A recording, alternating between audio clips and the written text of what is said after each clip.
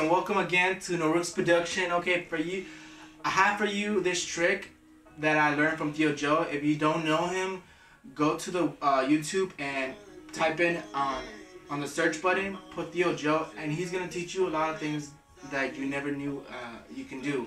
And for me, I was like, I saw one of his videos and I was like, how did he does it? I want to try it. So I tried it and it actually worked. Apparently it worked. I thought he was faking, but no, it actually worked. Okay, so what you're gonna need for this trick on how to make your TV from a 1080p to 4K is you're gonna need a 32 USB, but I'm only using an 8 because I don't have a 32. So I'm gonna put it into the USB on the computer. And what I'm gonna do is gonna go on the Windows folder and I scroll down to my drive. I already formatted it. And you go to the format on the settings, and mine is already formatted.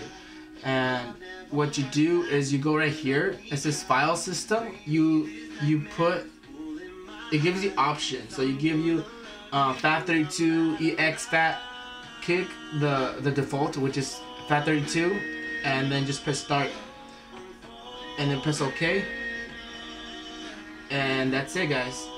That's what you do on the computer. Okay, so after you're done that on the computer,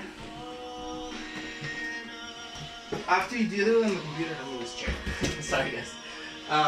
After you move the computer, after you're done with the computer, sorry guys.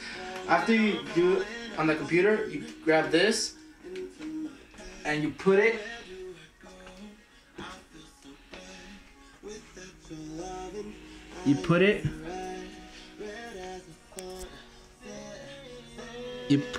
right there. Sorry for the phone.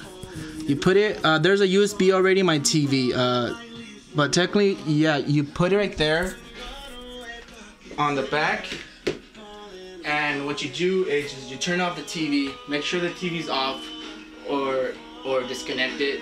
It's better if it's disconnected. And once you do that and you turn it back on, your TV will automatically be 4K.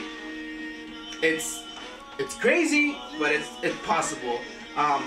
Instead of you guys, oh, I don't know, I want to get a 4K because that's better quality, but it's too expensive and you don't want to spend that much, use that trick.